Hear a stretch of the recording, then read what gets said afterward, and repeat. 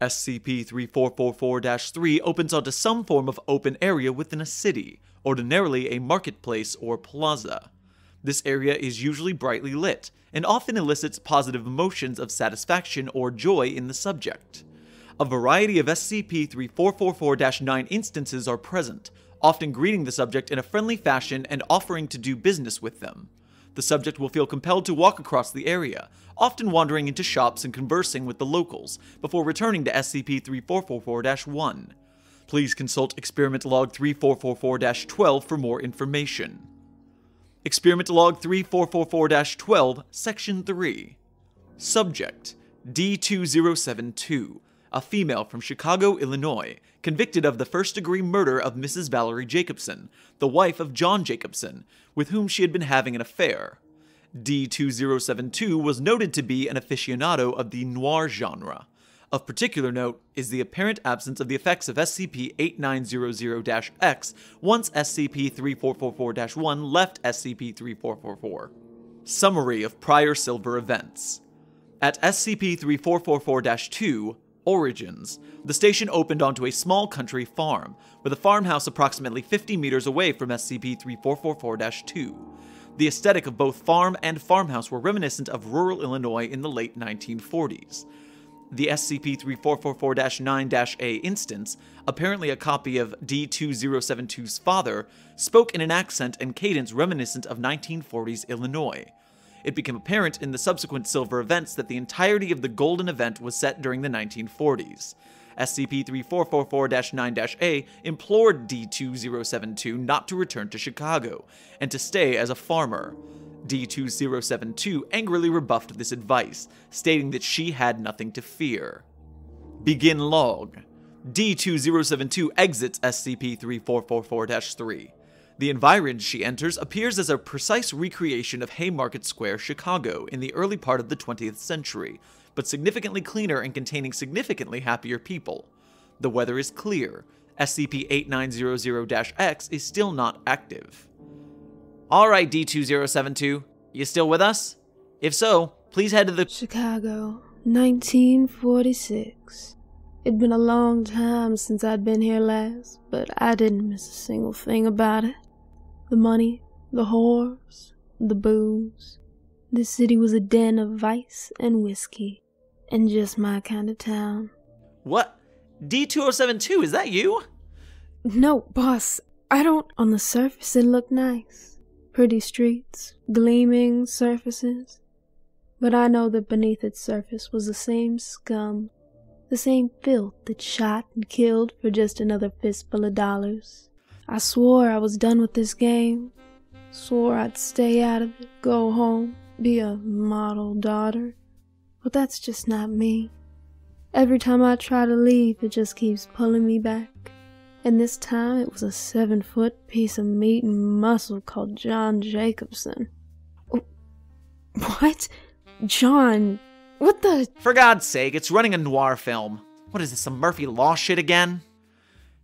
Look, D2072, if you're still with us, just try to interview some of the people around you, okay? Ask them about their lives, where they came from, how they got here.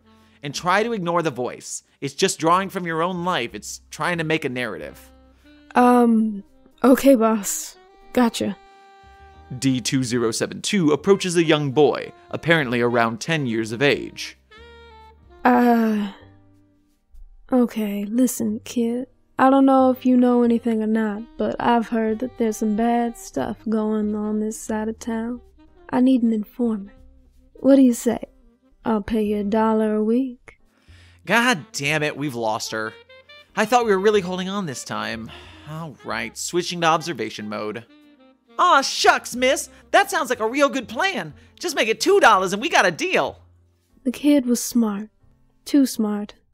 I could see it in his eyes. He'd seen too much for too short a life. Give him a few years and he'd end up just like me. Too damn stubborn. Too damn idealistic. He'd soon learn that ideals were for fools and liars. This isn't even good noir. Who wrote this? Done. And if I want you to tell someone, you tell them, okay? Gotcha, miss! Chicago, It might seem sunny and fantastic on the outside, but I knew it better than anyone. Capone might be gone, but the city was still alive and kicking with the mud and misery. And I was just a two-bit dame caught up in the middle of it all. D2072 enters a gun shop. Hello, Henry. A male SCP-3444-9 instance in his late 40s, sporting a large handlebar mustache, is behind the counter. D2072. Well, I never. Didn't the guy ever see you again? It's just D now, Henry. Easy to replace on my door sign when it gets shot off. You got a lot of nerve showing up here again after the Fryer boys framed you for murder. Hey, Henry, you know me. I like to flirt with danger. Give me a Magnum. I've got a score to settle. Anything for you, D. The shopkeeper instance exchanges a .357 Magnum for a series of crumpled dollar bills. D2072 stashes the Magnum in a pocket before heading for the door. Be seeing you, Henry. Try to look out for yourself. D2072 leaves the shop. You see, I wasn't just anyone. I was D2072, Private Eye. There was money and opportunity to be made here for anyone with a gun and a face like mine. And I was there for anyone with cash in hand and a sob story to make me cry. D2072 walks back to SCP-3444-3. The electric lights lighting the square begin to go out as she does so, until the square is completely dark. End log. Summary of subsequent Silver events. At SCP-3444-4, Hardship, the station opened onto a small office in a tower block, apparently owned by D2072. A male SCP-3444-9 instance resembling John Jacobson entered the office, and hired D2072 to investigate the murder of his wife. D2072 discussed various monetary and legal concerns with the Jacobson instance, before returning to SCP-3444-4. The voiceover instance present at SCP-3444-3 continued to vocalize, describing the Jacobson instance as trouble, and making objectifying comments about him as he came into the room. At SCP-3444-5, First Sight, the station opened onto a bar, apparently in a back street of downtown Chicago. SCP-3444-9-B was working as a barman, and spent much of the Silver event flirting with D2072. The voiceover instance commented on the quality of the bar, the personalities of the SCP-3444-9 instances serving as the clientele, and engaged in objectification of SCP-3444-9-B. At SCP-3444-6, Big Break, the station opened onto a small apartment in downtown Chicago. D2072 immediately began looking for clues. Eventually, D2072 found fingerprints on a kettle, which she claimed proved that Jacobson was the killer.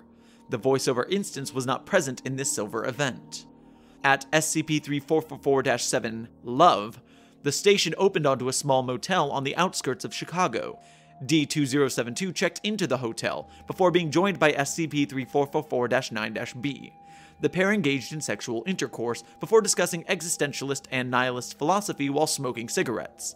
The voiceover instance was not present in this Silver event. At SCP-3444-8, Climax, the station opened onto Haymarket Square again. The weather, however, had changed from a clear sky to heavy rain. D2072 confronted the Jacobson instance in the street, who confessed to his wife's murder. D2072 shot the Jacobson instance, killing him. The voiceover instance then expressed regret at the turn things had been forced to take, before ruminating on the effect which life in Chicago has on human nature. At SCP-3444's second manifestation, Wake Up, the voiceover instance summarized the events of the Golden Event, and expressed a hope that one day, D2072 would be exonerated. Note: D2072 was subsequently exonerated, following a retrial which featured new evidence. John Jacobson was subsequently convicted of the murder. It was discovered that the police had purposefully covered up DNA evidence found on a kettle in the Jacobsons' house in order to implicate D2072.